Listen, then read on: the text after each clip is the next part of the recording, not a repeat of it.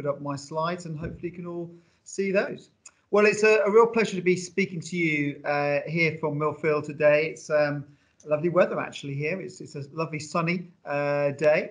We've enjoyed an extended summer sunshine, and it's been really super to see so many of our pupils back here at school enjoying classes. We're pretty much full with all our pupils here, in fact record numbers, so that's been super. And we've really appreciated our international families who have travelled across. We understand it's been a difficult period of time, but in the same way as what Tessa and Simon will have been saying, it's been nothing more pleasing for us than to see those pupils back with us and welcoming everybody from around the world.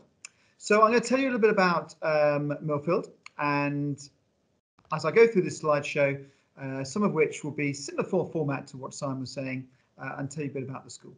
Well, we are also in the southwest. Millfield is just below Bath and Bristol, in a beautiful campus. We're not far from airports, easy reach, but as a full boarding school, we feel it's important to be somewhere where there's a good campus and a basis for our students to join us. We have two schools. There is Millfield, which goes from 13 to 18 as a senior school, and we have a prep school, same as Cheltenham, which goes up to the age of 13. And we're cited by the town of Street, unusual name for a town, but also near Glastonbury. And Glastonbury is a small town just by a tor. It's a natural forming hill. And this is the region where we are. And you'll see we have several campuses and several different locations for some of our houses and boarding areas as well. So we have a very extensive site, 250 acres. There's an actual view of the prep school looking up towards Glastonbury Tor. So we're blessed with great facilities and lovely green countryside. And there's an aerial shot, just a part of the campus of Millfield itself. We're 250 acres, which are very extensive, and say we've got great facilities within those. So a little bit about the history of the school. We were founded in 1935, and the first headmaster, Jack Mayer, arrived with 6 Indian princes. And these boys came with him and his wife, and he grew the school from that beginning. So we've always had international pupils. We're very much a British school, but we've always had that DNA of pupils who've come from overseas. And over time, the school has developed both in terms of its facilities, but also in terms of its size. We're now the largest co-ed boarding school in the UK with 1,270 pupils, aged 13 to 18. And we've about 350 at the prep school up to the age of 13. We have very small classes. Our average class size are just 12 students, maximum about 14 or 15. So although we're a big school, we're a small school, and you can see from our very first pupils when they came with us and grew to the size of school we are presently.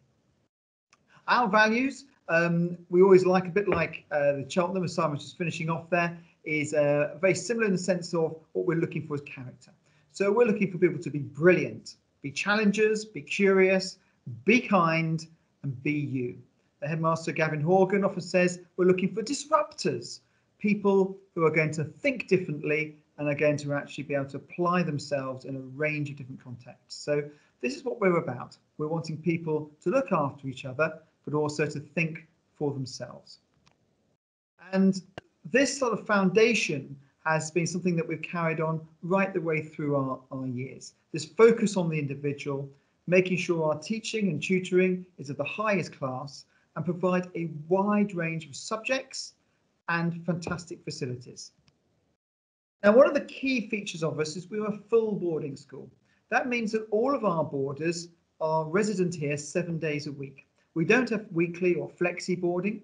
We're very much a boarding school. And as you'll see from these stats, 80% of our boarders are British, 20% international, and our international pupils come from 70 different countries. So it's a wide range of where people are from. Our largest number of international pupils last year, we had about 31 from Kenya and about 30 from Thailand. So we have a good number of Thai pupils, but again, no nationality more than about 30. So it's a good spread. And we have pupils ranging between all different age groups going right the way through the school. Now, of our 80% British, 20% are actually British living overseas. So we have some of those within our Thai number, who are actually British citizens living in Bangkok or elsewhere.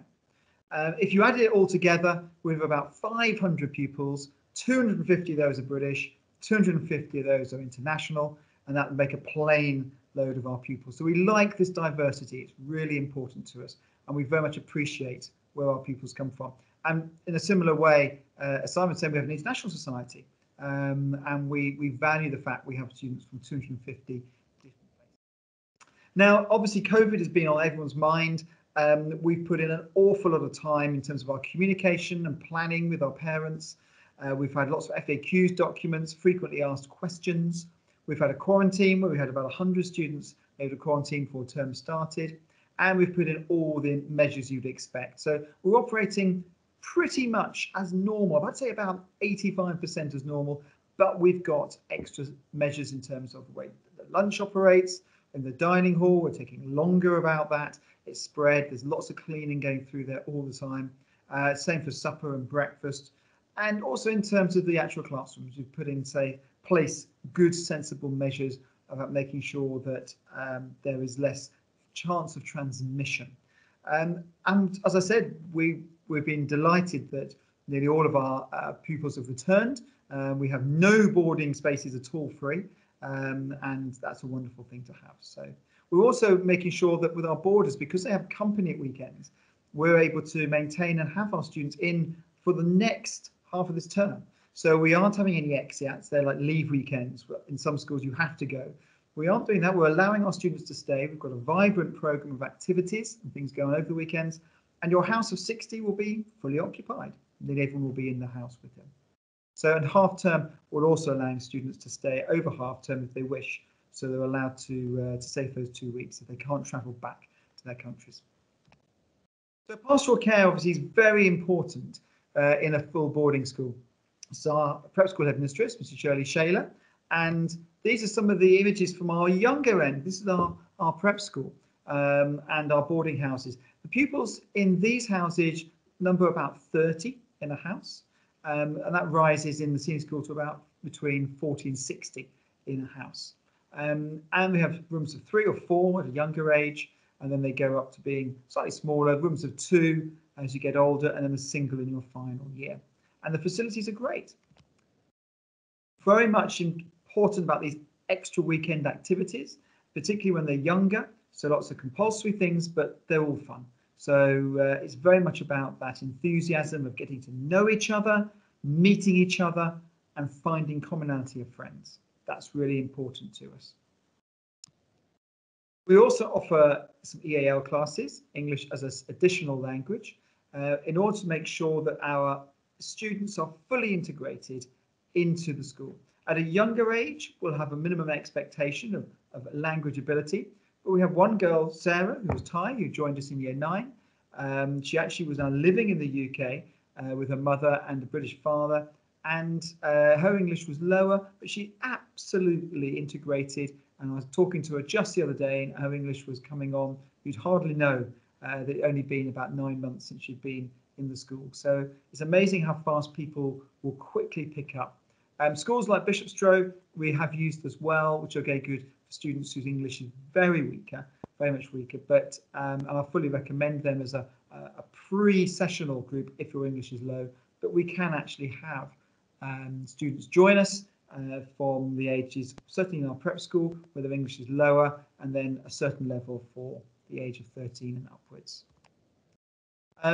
Obviously, we do a full curriculum. This again is our prep school, so they'll be taking a wide range of all the subjects they'll follow, and the academic. It's also important, of course, what the things they do outside of the classroom. We'll come back to that. But they'll be following a full and integrated programme, and we like to do that with the majority of our English as additional language students who are joining us. We also became quite proficient at remote learning. Now, luckily, we're not having to do much of that.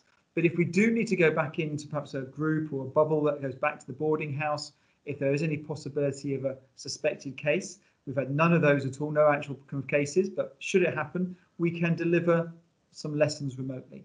Now at the prep school, they delivered in 1.5 a term over 5,000 lessons remotely. I think we progressed more in about 3 months than we have in 5 years of the way in which we teach remotely. So this has been a constant theme We adapted. We're a Wi-Fi school in using iPads, so we are very used to having students bring remote learning into classrooms. We've done that for 10 years, and our teaching staff were able to quite quickly flick into a method of communicating with the students remotely. So whilst we hope that won't return, I don't think it will. All the indicators are from the British government that they want the very last thing to happen would be a lockdown or closing of schools. So I don't think that will occur. But at the very worst, we'll just keep on teaching remotely or through our boarding houses. They'll just be based there rather than classes. In our first year at Millfield, we have a programme called 9 at Millfield. So when you're 13 years old in the senior school, you can be part of this group called 9 at Millfield. There are a series of different houses, and they're grouped together in the centre of the school. It enables to have a base, a starting point, a foundation. It's all age appropriate in the care that they receive. So it's very much aimed at being for students who are making that transition from a prep school to a larger school. They'll be doing lots of activities at the weekends. They try all the subjects, and then they'll choose what they take for GCSE at that point. And our curriculum is very wide and balanced and broad. Typically, you'll do about 9 to 10 GCSEs with a wide range of subjects on offer. Most students for sixth form will do A-levels with a limited number of BTEC courses, but essentially students will choose from their sort of year 9 and year 10 entry points what they're going to follow. Now, we do have the ability to take quite a few students into year 10. We take about 200 in year 9, we take about 50 students into year 10, and we take 130 into the lower sixth. That's because in our year 9 houses were for the first year, and then we move to senior houses for the next 4 years. So that enables our year 10 students to join fresh in a house with some of our existing pupils. It's new for everybody. So majority of those year 10 joiners will either come from parts of the UK or some often internationally as well. And in the sixth form, we grow the school, we get bigger. So the year group goes just over 300 in the sixth form. And as I said, they'll be joining students from many different parts of the world and across the UK. Just mentioning about results, we're bigger than many other schools, as indicated. So we often look at our top 100 pupils' results. And for GCSE last year, they were 96%. That's actually gone up to 97, 98% this year. And we have a very high success rate in those achievements.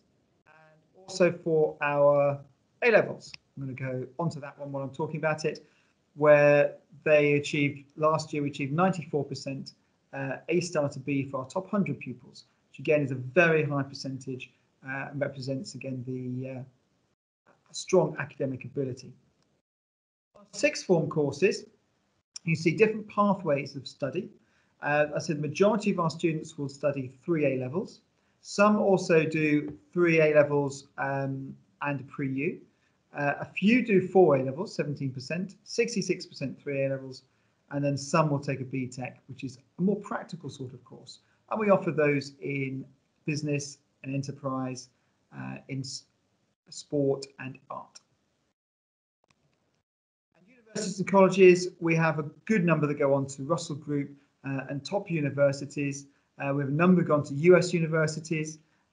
We have a great breadth, and again, a year group of nearly 270 that go to a wide range of universities, but good achievement of high level. And the same way, which many schools will offer individual careers advice, we have a dedicated careers advice centre. We also run SATs. So we have a number of our American universities, about 30, 40 a year have gone to a US university. Some of those who've achieved a scholarship or elsewhere through sport or other areas. And like in so many British boarding schools, the co-curricular side is very important.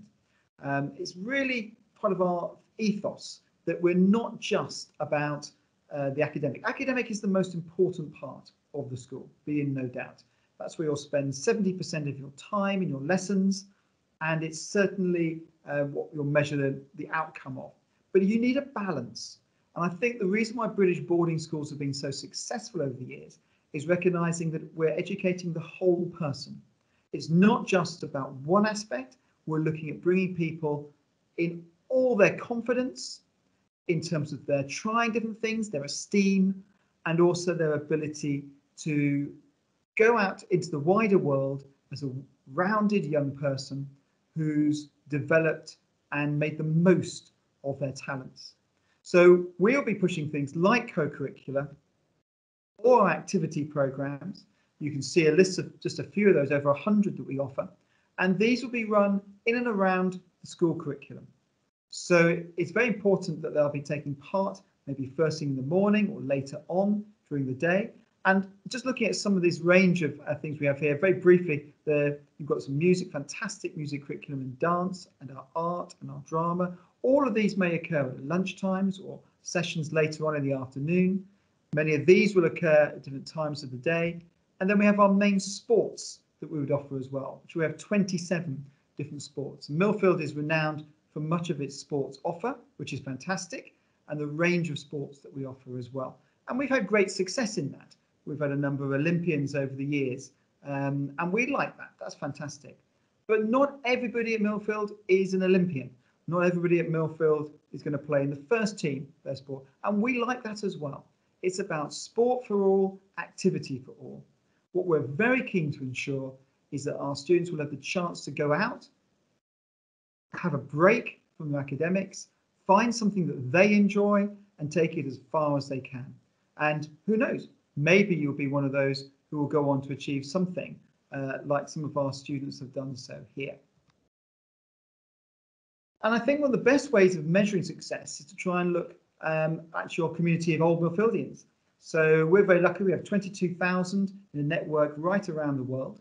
We're very lucky, we have a distinguished alumni, particularly in Thailand, and we very much value that distinguished and important link that we have had with Thailand for many, many years.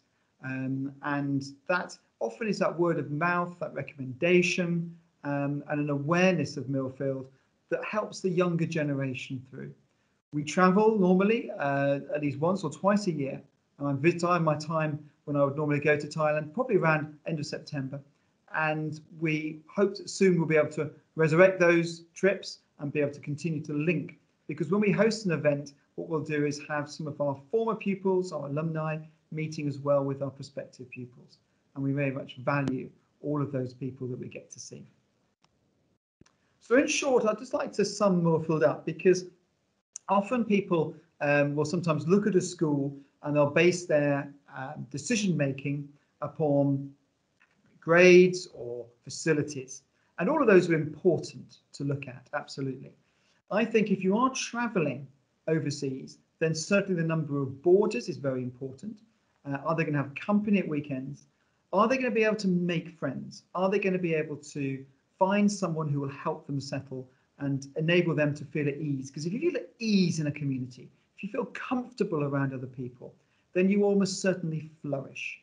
And what we go out of our way at Millfield to do is to make sure that wherever anyone comes, is that we find you some friendships, we find you some activities to be doing, we want to stretch you academically, and we want to set you off on a path where you'll be able to quickly and easily move on into your way to world, a more confident person and someone who's maybe discovered a few talents, maybe they've been challenged in some directions, maybe you put a tent up, something you've never done before, gone camping, ridden a horse. All of those are valuable, things that you may never have achieved in the previous way. And that, allied with the friendships you make at school, are some of the most important things. Someone once told me that whilst they can't remember all the information their teachers imparted and taught them at school, they remember how those people made them feel. And I think that's something we very much value. It's how you are made to feel when you're at school. We appreciate our links with Thailand. It's been super to be able to talk to you this evening. I look forward to speaking to some other families individually when we have the chance to meet later in October, and also for our next journey to go. But I think we're ahead of schedule, and at that point, Sue, I'll hand back to you. Thank you.